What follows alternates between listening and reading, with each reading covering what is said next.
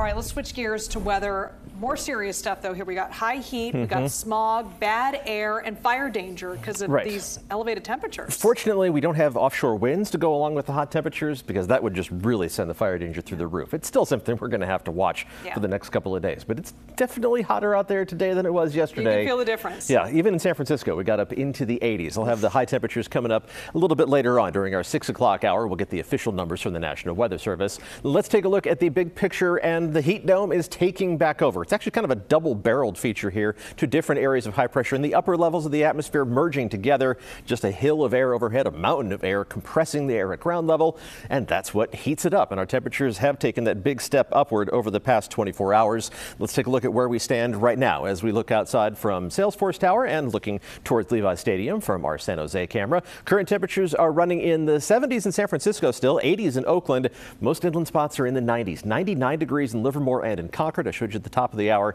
101 degrees right now in Fairfield for Solano County.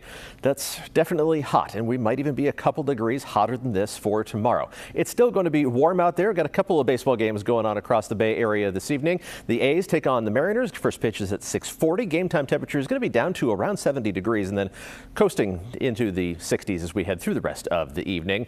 Temperatures for the first pitch of the Giants game against the Diamondbacks 5 minutes later at 6:45 as they try to keep their playoff hopes alive. Vern will have an update on its specific number a little later on as well. Mid-70s still at 6 o'clock and then coasting down to the mid-60s by the time the game is wrapping up.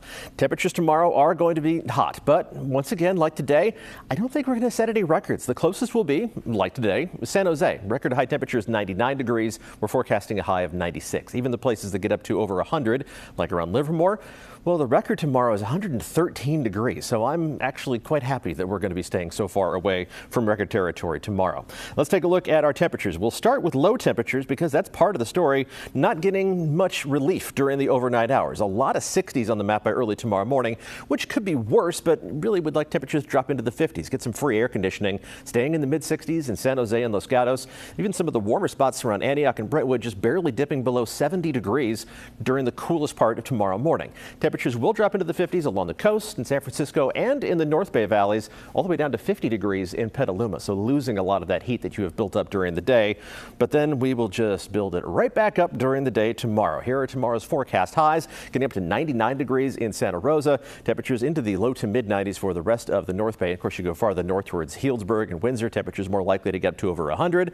104 for Fairfield, 102 in Antioch. It's going to be one of the hotter locations, along with 102 in Concord and in Livermore. Into the 90s once again for Fremont and in Redwood City. And temperatures in the Santa Clara Valley reaching back up into the mid to upper 90s. And as you go farther inland, also more likely to get up to over 100 degrees around Morgan Hill. So that's why we have a heat advisory. It's in effect for most of the Bay Area tomorrow. Even San Francisco is included in that heat advisory, not because 80 degrees is particularly hot compared to 102, 104 elsewhere, but because so many folks lack air conditioning within San Francisco. So that heat advisory farther inland continues all the way into Thursday because actually the peak of the heat isn't going to occur tomorrow. It will be another degree or two warmer for inland parts of the Bay Area on Thursday, and that's when our heat risk is going to climb another category. On Thursday, it goes from low along the coast, moderate in orange for most of the Bay Area, but then into the high or very high categories east of the Oakland Hills and into parts of the Santa Clara Valley on Thursday. And that's why we're concerned about the duration of this heat wave. It should start to back down as we hit the end of the work week on Friday,